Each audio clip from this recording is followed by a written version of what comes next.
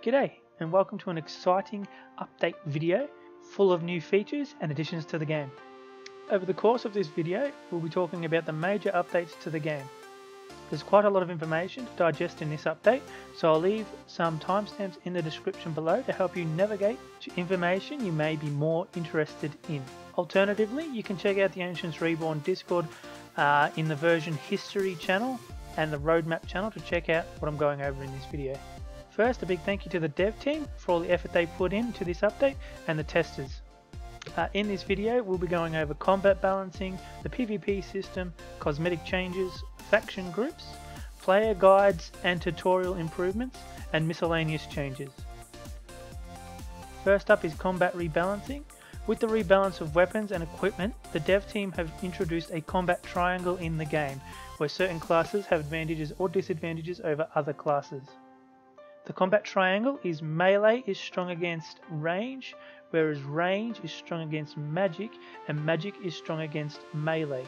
This update applies to PvE and PvP, but keep in mind the majority of the mobs are melee based and some are magic based ones also. So you could wear melee armor as a ranger or mage to try and defend against those pesky melee mobs, or linen against mage type mobs to help defend against them. Dexterity and strength no longer provide defense or block stats. You now gain defense and block from the relevant weapon skill level for the weapon you have equipped and the defense skill. Range and magic weapons attack is decreased the further you are away from a player when attacking them, with a maximum of a 50% reduction at max range.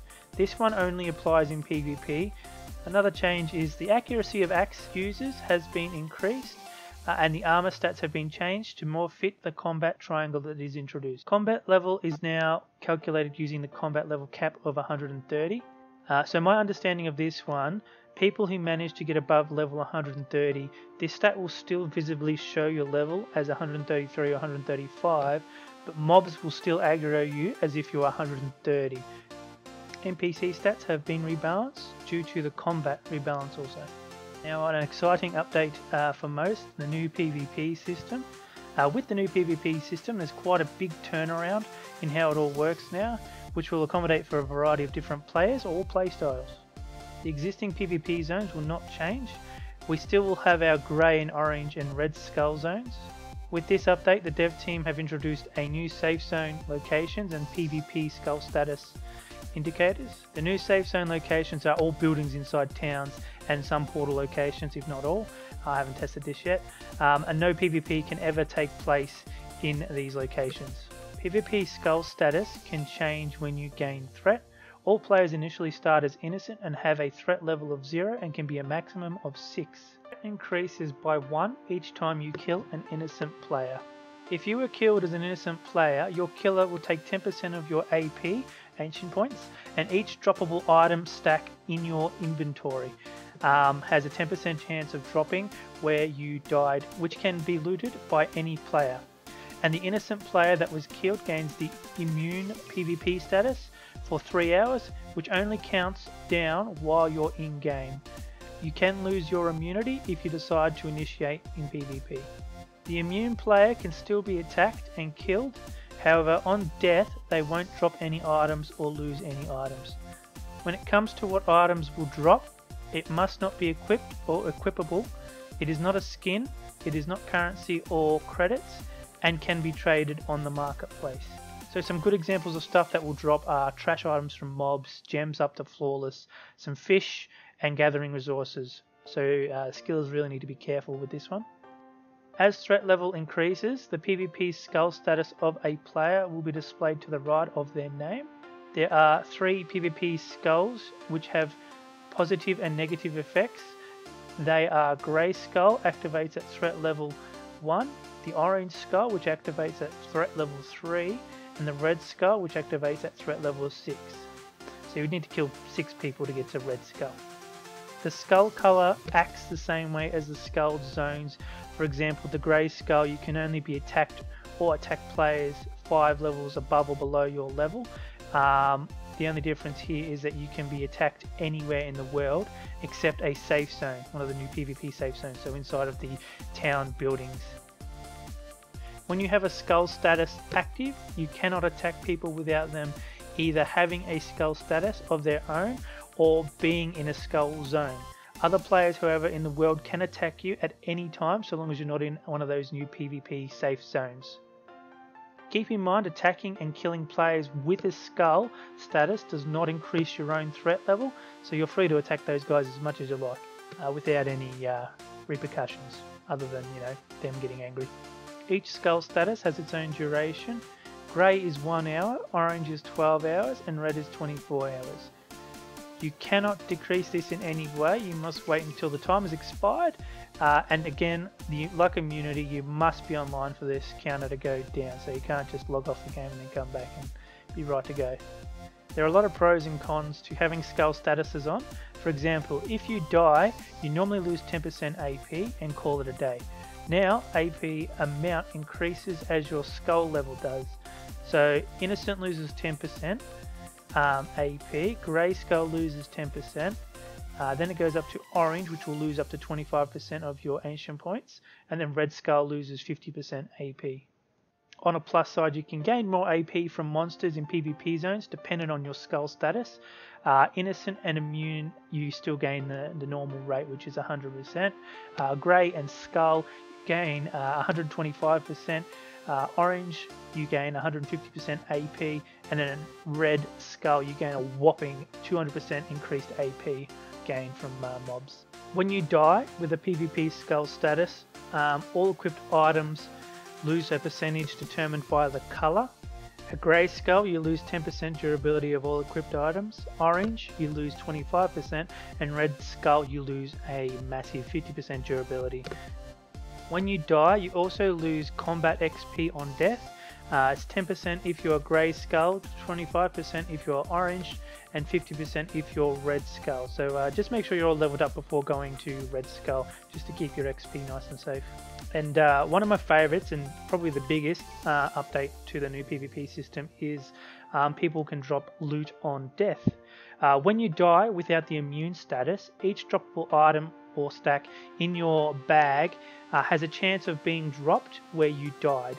You can pick up these dropped items, and the percentage chance of an item or stack dropping chances are dependent on your skull status.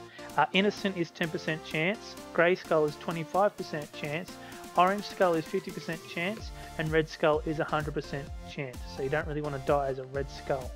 There's a very high chance you just drop everything. Other than that, the threat status, there are 2 additional status types. There is Retaliation, which is given to a player who is attacked by another player, and it lasts 1 minute. And the attacker status is given to the player that attacks another player. These states will determine if a player will gain threat or not. So the person with the Retaliation status won't get the threat, however the attacker will. Now I want to address some of the cosmetic changes in the game. So the first one, they've added a skin item to the player profiles on the equipment info pop-up. They've also replaced Guardian armor icons. And they've also now added the Guardian weapon skins to the shop. These are separate from the armor on the cash shop, so they're not like a bundle, and they are not tradable. And here's an exciting one that the community has really wanted. We can now get the +2 equipment skins. So dismantling +2 equipment now gives parts and skins for that equipment. So this is going to be a good one for those who want the black armor. So I know there's a few people in Discord that want that one as a skin. Faction groups have been added to the game, so multiple factions can now be restricted to the same server. Faction tags will appear on players when on a faction group server, and faction tags are shown in the chat when on a faction group server. In this update, the devs are trialing some factions together. We've got Adrea and Borga, I probably butchered that, will join together, and then Caldera and Eleanor will join together. This is not a merge, so the marketplace and the guilds will still be separate. This should introduce a bit of activity on the servers and spark a bit of PvP, I dare say, between the 2 different servers. Next one to go over is player guides and tutorial improvements. In the game, there are new player guide has been added and is now visible in your player profile screen, and the PvP guide, which you can access this by clicking on the little thread icon in your player profile. Chest items have also been added. This will probably be most likely used for the task system when it comes out, but only a tutorial chest is available at the moment, and in the notes here it's got some changes to the tutorial and rewards. Now for miscellaneous changes, these are just changes that I couldn't really put in any of the above categories too accurately. So there's quite a few cool ones here. So they've now added PvP music, which activates while attacking or being attacked by players. There's now a new death sound effect for when another player dies. When you're in your UI and you're getting attacked, there will now be an indicator shown on the screen. You now have an under attack sound effect, which plays when you are initially being attacked. Now added a mob class type to the NPC information pop-up. This one I personally will find useful when I'm going out grinding mobs, so I know which armor I need to wear against what kind of mobs.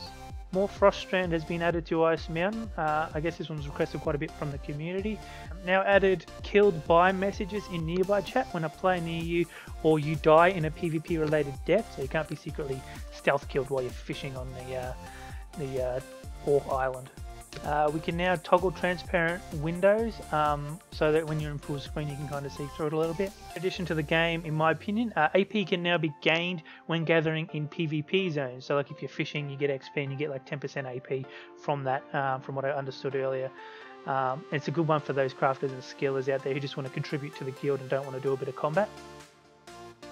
Here's another incentive for PvP out there, and just going back to town more often. AP can now only be donated when you're in a PvP safe zone. So those are the buildings inside those towns.